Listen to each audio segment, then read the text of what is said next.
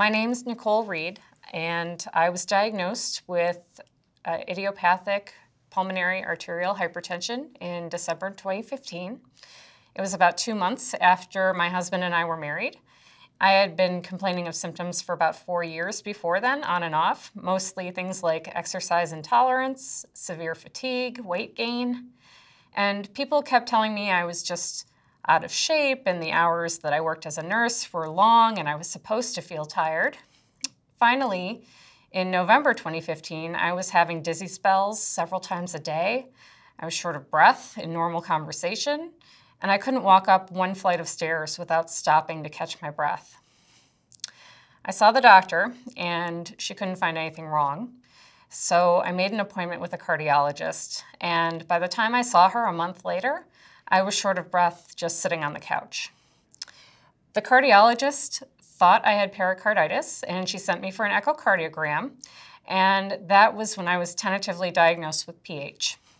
I had my cardiac cath the next day, and PH was confirmed.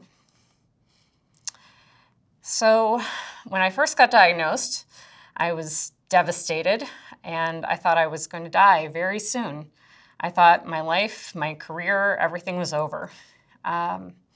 I found the PHA pretty quickly online, and they have such a wealth of information available to patients. I was so grateful for their support.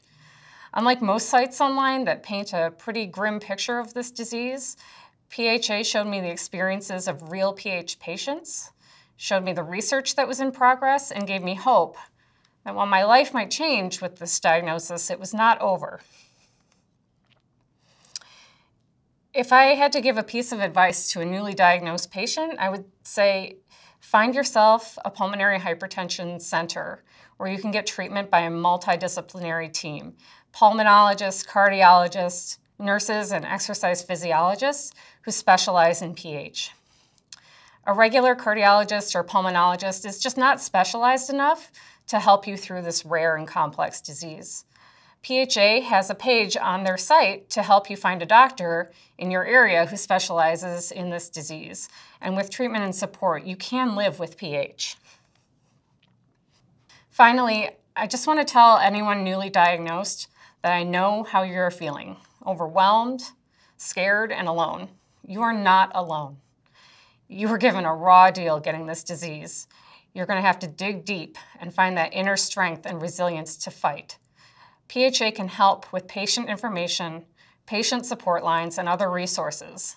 When I couldn't sleep at night from the fear and the pain, I would read the PHA website and watch the videos, and I knew there were people out there fighting this battle for me and with me. Don't give up. Don't ever give up.